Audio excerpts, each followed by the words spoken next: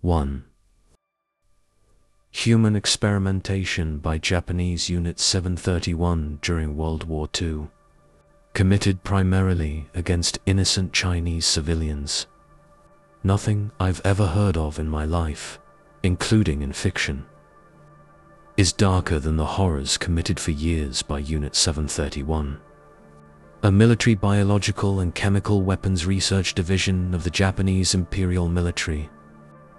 There's not enough room in a Reddit post to list half of it, but here's a taste. Dissections of living babies, pregnant women, etc., without anesthesia, also known as a vivisection, usually after they had been deliberately exposed and left to suffer from horrible diseases, chemical and biological weapons, and so on, freezing limbs off of victims.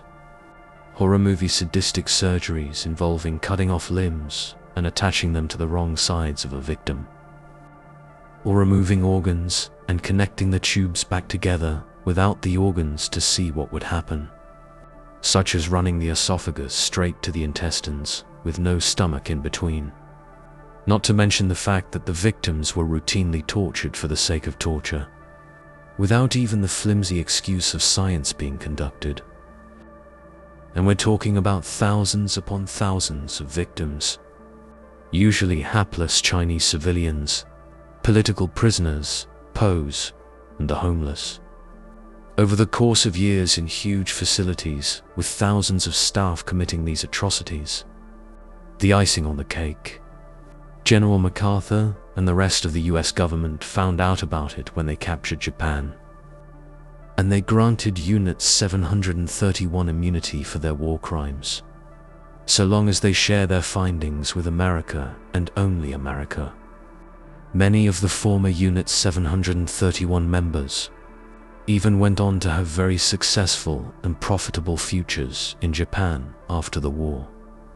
Edit based on a couple of the comments I've gotten where people are making judgment calls about the modern-day Japanese for this. I'd just like to make clear that I hold no prejudice against the Japanese, and I'm certainly not encouraging others to. Every country and people has truly horrific pasts, and almost all of them sweep it under the rug as best they can, even in our generation. We can argue that torture conducted by US soldiers in Guantanamo or Abu Ghraib, for example, aren't half as bad or were more justified. But ultimately, torture is torture and sadism is sadism. A culture or government that begins to permit such things and justify them is well on its way down the spiral with enough motivation. Let's not fool ourselves into comforting racism or nationalism, that our countries or people are incapable of atrocities of our own, even today. 2. One that really stands out to me is of the Filipino zoo girl that was on display in the Coney Island Zoo in 1914. She was bound by ropes and people tossed peanuts at her. It's just heartbreaking to see something like that happen, especially to a child so young. Many people have no idea that human zoos existed, but they are definitely a dark part of history. What's crazy is that there have still been some that have popped up in the 21st century, although not as cruel as they used to be.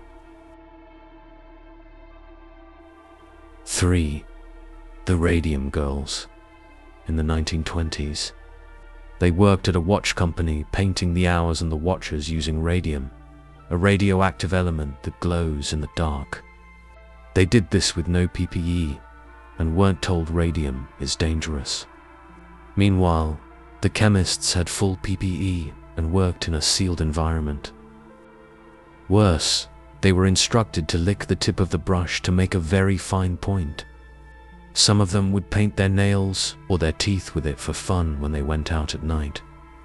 They would develop cancer whenever the paint touched, and many of them had such decay in their jaws that their mandibles had to be held on with bandages.